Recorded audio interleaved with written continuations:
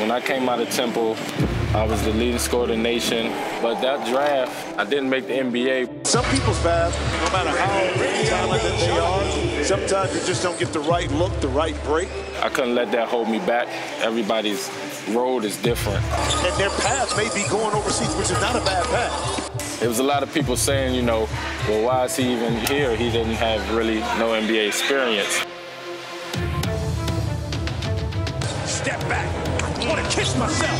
David Hawkins. You're scoring at ease week after week. How about the 4 by the Hawk? I made it a point that every time I stepped on the court, I was going to leave a lasting impression and let them know that it's no fluke that I'm out here, that I belong out here.